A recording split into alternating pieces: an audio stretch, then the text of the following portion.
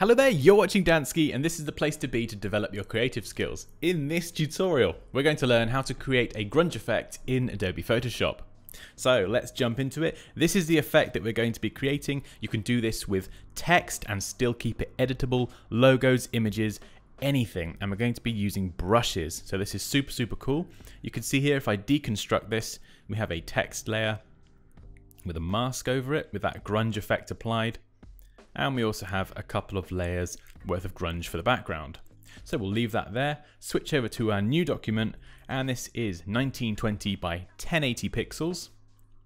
And we're going to start by adding some text. So we'll select the new layer icon from the bottom right corner, select the type tool, and just left click anywhere on the artboard. And we'll be really creative and type grunge. And the font I'm using for this tutorial is called Axes. And we can go and set the size up here. So let's just press Command or Control A to select all of our text, and we'll type around about 240, I think.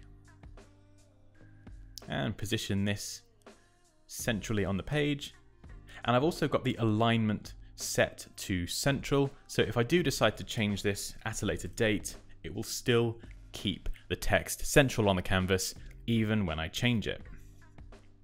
So we've got our text there, it's editable, it's perfect, fantastic. We'll switch that off for now.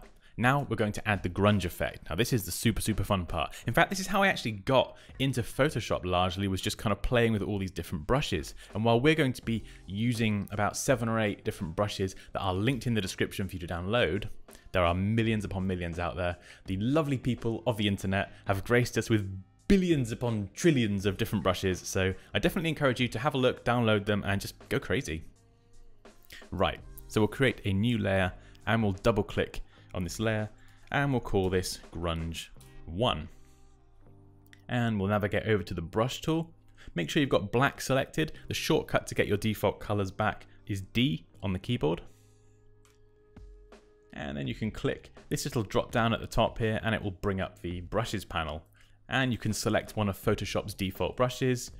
You can click the cog up here and you've got lots more brushes. So if I click on natural brushes, I can select OK and it will replace all of my brushes with the natural brushes, or I can select append and it will just add that to the brushes I've already got. So we can click on a spatter brush here and we can adjust the size using the slider.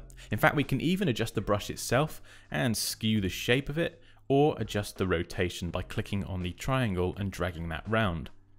So there's lots of awesome brushes there that we can play around with, but the most fun in my opinion comes when we start installing custom brushes. So again, just click that drop down from the brush tool, go to the cog, and go to load brushes. Now remember, first of all, download the zip folder linked in the description, and then install the .abr file inside that. Or you don't have to install it, but just extract it from the zip folder. And then when you get this screen here, just navigate to it on your computer, wherever it is, and select it and click OK or open. And you can see it adds these brushes along the bottom, and it shows the size in pixels as well.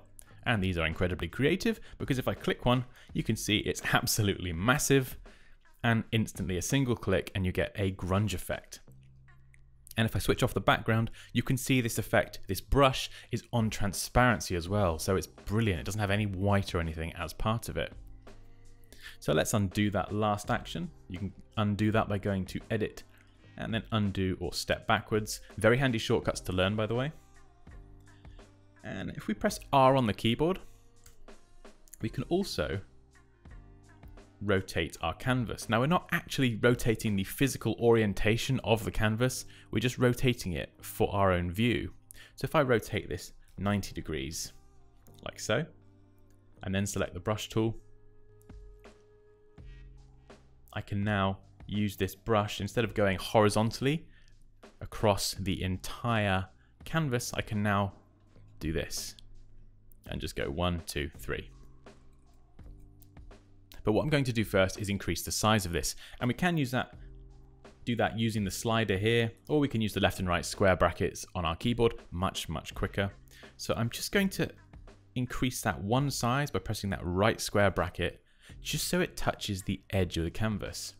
And I'm going to single left click, and then I've got a grunge effect. Now we could do this, but because this brush has a hard edge, it's going to look a bit rubbish.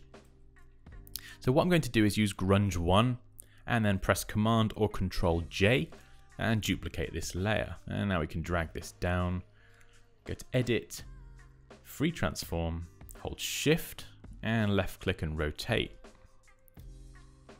And blend these on top of each other. And next I'm going to hold Shift and select both of these grunge layers and do the same again. That's Command or Control J to duplicate, or you can just right click, select duplicate and click OK. So we've got lots of different grunge layers. We can still see a bit of a blend there, but now I can select each one in turn and just grab that eraser tool. A nice soft feathered brush, one of Photoshop's default brushes is fine for this. And we're just going to zoom in and using the eraser tool, very subtly, just erase those lines.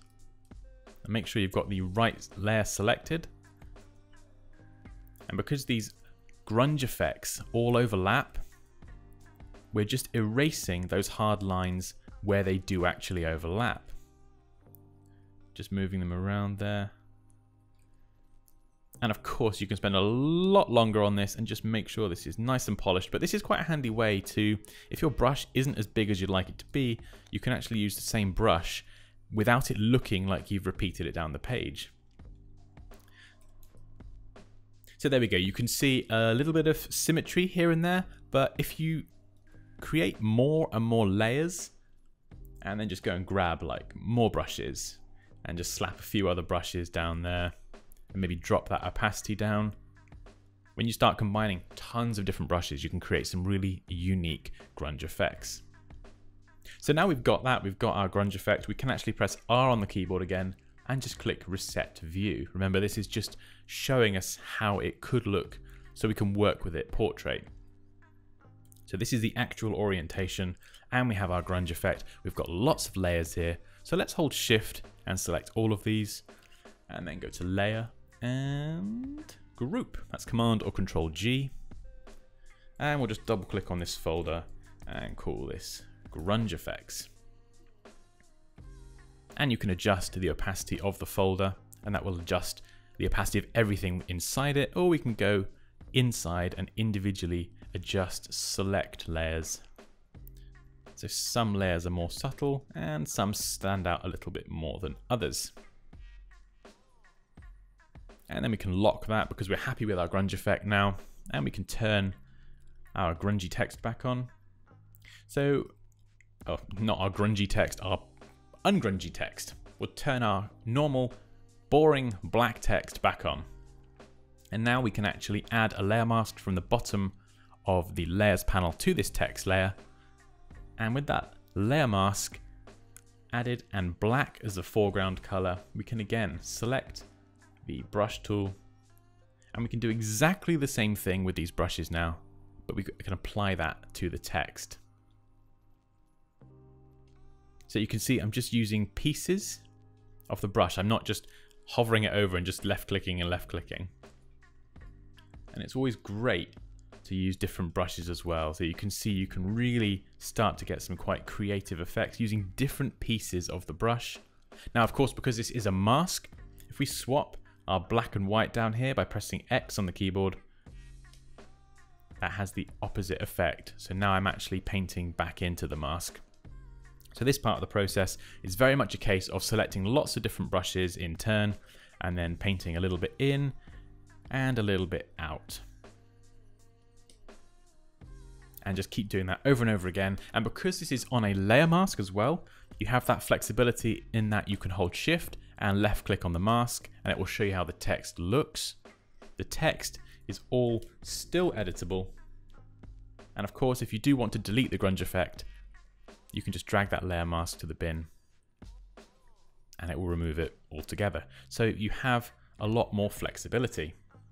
And there we go. That's how to create a grunge effect in Adobe Photoshop. As always, guys, please feel free to leave any questions or comments down below. Like this video if you enjoyed it. Take care, and I'll see you next time.